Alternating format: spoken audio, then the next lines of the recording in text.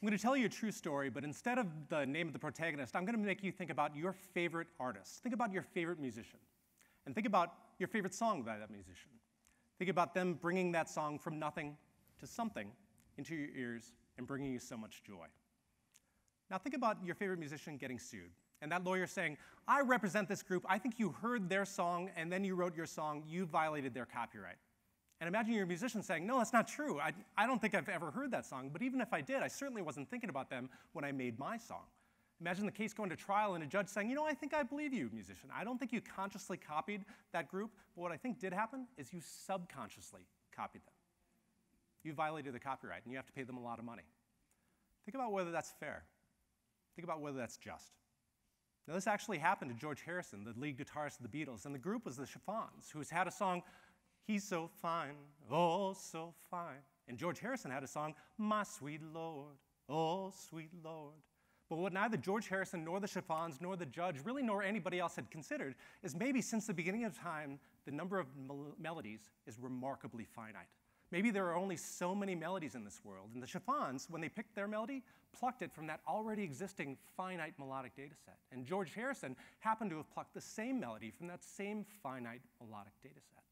Now, this is a different way of thinking about music in a way that judges and lawyers haven't thought about, nor have musicians, because when those groups have thought about musicians, they think about them drawing from their own creative wellspring, bringing from nothing something into the world. They have a blank page upon which they can put their creativity. But that's actually not true. As George Harrison realized, you have to avoid every song that's ever been written, because if you don't avoid those songs, you get sued. If you're lucky, you pluck one of those already existing melodies that hasn't been taken. If you're unlucky, you pluck a melody that's already been taken. Whether you've heard that song or not, maybe you've never heard it before. Now, if that happens, if you're lucky, you have a co-songwriter, somebody else says, you know that new song? Sounds a lot like that old song. And you say, oh gosh, thank goodness. And you change it before it goes out the door. Now, if you're unlucky, you don't have somebody telling you that. You release it out in the world, the group hears your song, and they sue you for a song maybe that you've never heard before in your life. You've just stepped on a melodic landmine. And the thing is, this is the world before my colleague, Noah Rubin, and I have started our project. The world now looks like this. We've filled in every melody that's ever existed and ever can exist. Every step is going to be a melodic landmine. And ironically, this is actually trying to help songwriters. Let me tell you how. I'm a lawyer, and I've been a lawyer since 2002. I've litigated copyright cases. I've taught law school copyright cases. I'm also a musician. I have a bachelor's degree in music. I'm a performer. I'm a recording artist, and I also produce records. I'm also a technologist. I've been coding since 1985, for the web since 95. I've done cybersecurity, and I also currently design software. So that puts me right in the middle of a Venn diagram that gives me a few insights that if I were in any one of those areas, I might not have had. And my colleague, Noah Rubin, who is my colleague on this project, he's, in addition to being one of the smartest people I've ever known, he's also a musician, and he's also one of the most brilliant programmers I've known. And between our work, we came to a realization that you may have had, saying, you know that new song, that sounds a lot like this other old song. And there's a reason for that. We've discovered that there is only so many melodies. There are only so many notes that can be arranged in so many ways. And that's different than, say, visual art, where there are an infinite number of brushstrokes and an infinite number of colors and an infinite number of subjects that to accidentally do them is very difficult. Similarly, with language, the English language has 117,000 words in it. So the odds of accidentally writing the same paragraph are next to zero. In contrast, music doesn't have 117,000 words. Music has 8 notes. Do, re, mi, fa, sol, la, ti, do. 1, 2, 3, 4, 5, 6, 7, 8. And every popular melody that's ever existed and ever can exist is those 8 notes. Now, it's remarkably small. And I worked in cybersecurity, and I know if I wanted to attack your password and hack your password, one way to do it is to use a computer to really quickly say, AAA, no, AAB, AAC, and to keep running until it hits your password. That's called brute forcing a password. So I thought, you know, what if you could brute force melodies? What if you could say, do, do, do, do, do, do, do, re, do, do, do, mi, do, do, fa, and then exhaust every melody that's ever been. And the way the computers read music is called MIDI. And in MIDI, it looks like this. Do, do, do, do, do, do, do, re, do, do, do, mi. So I approached my colleague Noah. I said, Noah, can you write an algorithm to be able to march through every melody that's ever existed and ever can exist? He said, yeah, I could do that. So at a rate of 300,000 melodies per second, he wrote a program to write to disk every melody that's ever existed and ever can exist. And in my hand right now is every melody that's ever existed and ever can exist. And the thing is, To be copyrighted, you don't have to do anything formal. As soon as it's written to a fixed, tangible medium, this hard drive, it's copyrighted automatically. Now, this leaves copyright law with a very interesting question. Because you think about the world before, and songwriters had to avoid every song that's ever been written in red. Noah and I have exhausted the entire melodic copyright. So if you superimpose the songs that have been written in red with the songs that haven't yet been written, you have an interesting question. Have we infringed every melody that's ever been? And in the future, every songwriter that writes in the green spots, have they infringed us? Now, you might think at this point, are you some sort of copyright troll that's trying to take over the world? And I would say, no, I am not. Absolutely not. In fact, the opposite is true. Noah and I are songwriters ourselves. We want to make the world better for songwriters. So what we've done is we're taking everything and putting it in the public domain. We're trying to keep space open for songwriters to be able to make music. And the thing is, we're not focused on lyrics. We're not focused on recordings. We're focused on melodies. And the thing is, we're running out of melodies that we can use. The copyright system is broken, and it needs updating. Some of the insights that we received as part of our work is that melodies to a computer are just numbers, because those melodies have existed since the beginning of time, and we're only just discovering them. So the melody, do, re, mi, re, do, to a computer is literally 1, 2, 3, 2, 1. So really, the number 1, 2, 3, 2, 1 is just a number. It's just math that's been existing since the beginning of time. And under the copyright laws, numbers are facts. And under copyright law, facts either have thin copyright, almost no copyright, or no copyright at all. So maybe if these numbers have existed since the beginning of time, or we're just plucking them out, maybe melodies are just math, which is just facts, which maybe are not copyrightable. Maybe if somebody is suing over a melody alone, not lyrics, not recordings, but just the melody alone, maybe those cases go away. Maybe they get dismissed. Now, you might say, well, what constitutes a melody? And we were initially going to take the entire piano keyboard and be able to do the entire keyboard. But we thought, let's focus on the vocal range, which is actually 2 octaves. And then we thought, no, actually, we're thinking about pop music, which is the only thing that makes money that people sue over. Pop music doesn't go 2 octaves. It goes a single octave. So that's what we landed on. Eight notes. Do, re, mi, fa, sol, la, ti, do. And then on the minor side, do, re, mi, fa, sol, la, ti, do, in the natural minor. And written in MIDI, it looks like this, both on the major side and the minor side. So now we have our 8 up. Now you might say, okay, how many notes constitutes a melody? So we looked at musicologists, and musicologists have debated what is a motif, a short melody, versus a longer melody. And so the number we landed on was 12 notes. And then we superimposed that number with songs that have either been litigated or threatened to be litigated. So for example, the Chiffons had He's So Fine, Oh So Fine, versus My Sweet Lord, Oh Sweet Lord. 8 notes. Do do do do do do do. Do do do do do do do do. That's so close.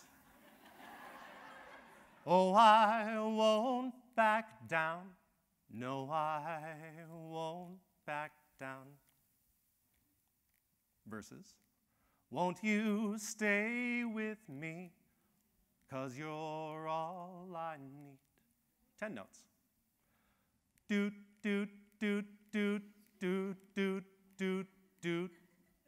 Versus Katy Perry's do do do do do do do do. Last 2 notes are different. The jury didn't care. $2.8 million. So every song within that is within our parameters of 8 notes up, major and minor, and 12 notes across. So what you see in red is every melody, every popular melody that's ever existed and ever can exist. So all Noah and I had to do is to be able to exhaust that remarkably finite, remarkably small data set. There aren't that many of them. 8 up, 12 across.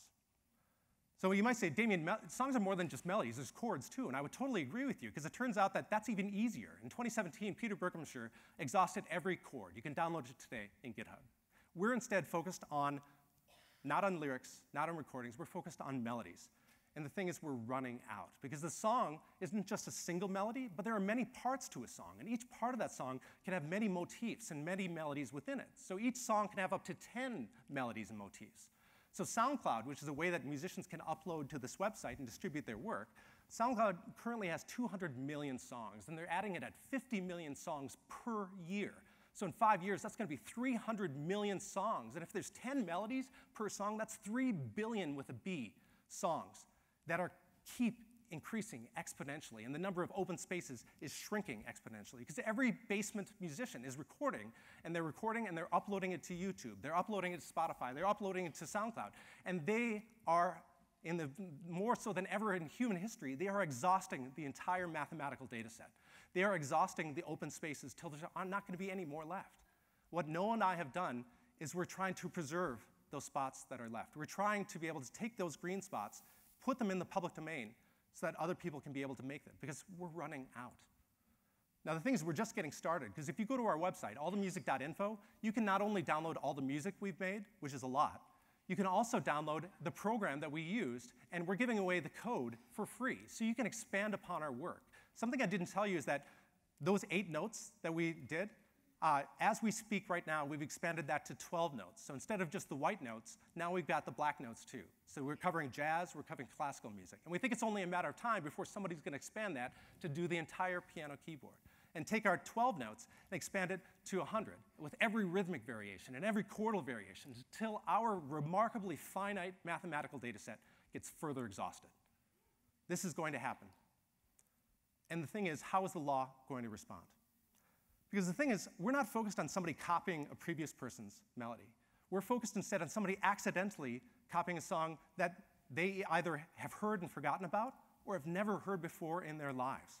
And the chance of landing in an open spot is remarkably small, and it's shrinking every day. And the thing is, the odds of you as a songwriter getting sued are remarkably high. And if you get sued, you're going to want to think about what a judge or a jury is going to think about. And the judge or jury is going to think about 2 questions. The first question a judge or jury is going to think about is that previous songwriter's copyright valid? Do they even have a copyright in that previous song? Second question is, did they infringe? Did you infringe their copyright? So to the first question, maybe the answer to that is no. Because if they're suing just over the melody, maybe that melody has existed since the beginning of time. Maybe there are only so many notes that are math that are not copyrightable. To that second question, did you infringe, there are 2 sub-questions. The first question is, did you access, did you hear that previous song?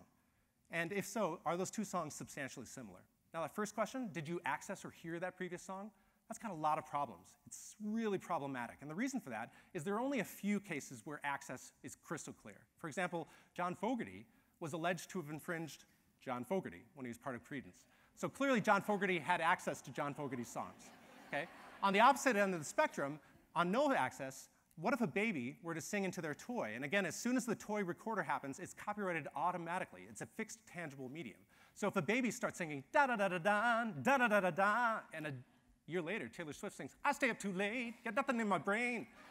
Clearly, Taylor Swift has not infringed that baby, because Taylor Swift has not heard that baby's recording, okay? Clear case of no access. But the thing is, almost none of the cases are that clear. What if there's a question mark as to whether the second person heard it or not? Maybe they heard it, maybe they didn't. Maybe they heard it and forgot it. Maybe they subconsciously infringed.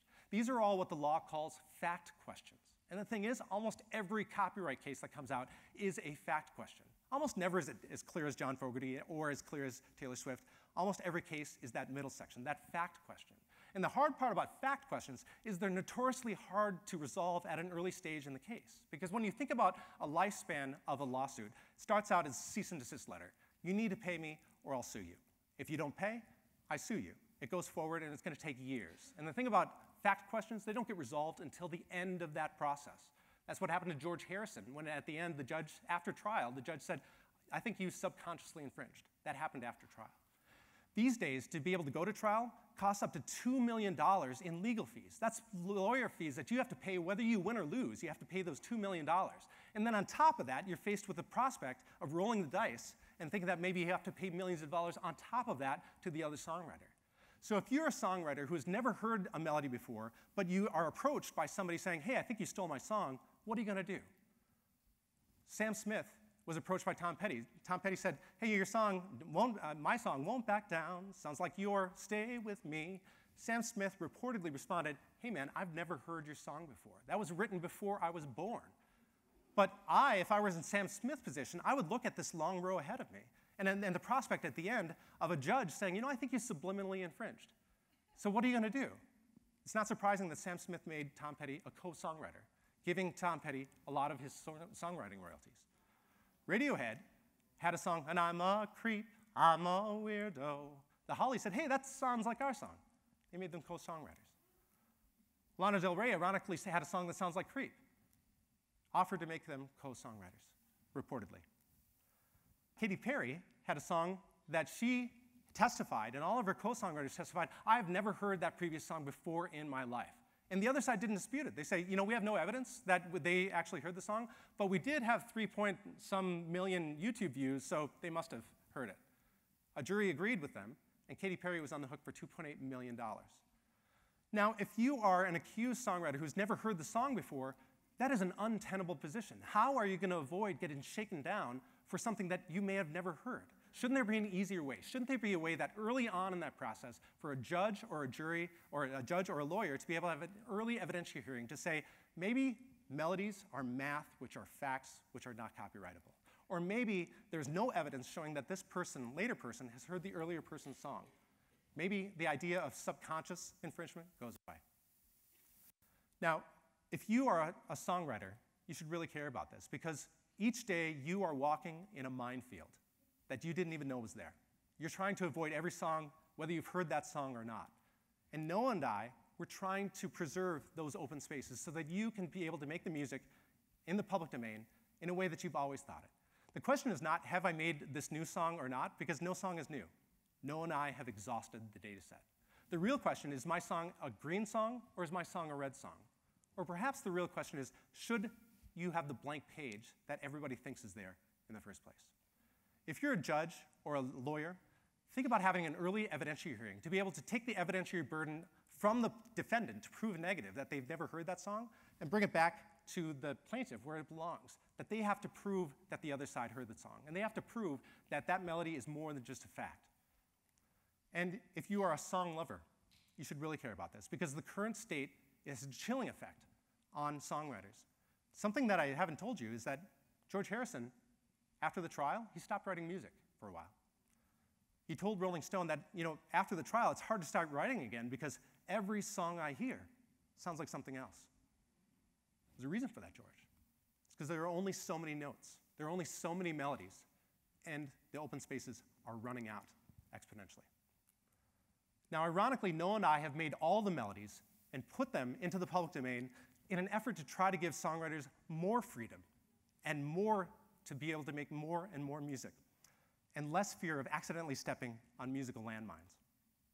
Noah and I have made all the music to be able to allow future songwriters to make all of their music. Thank you.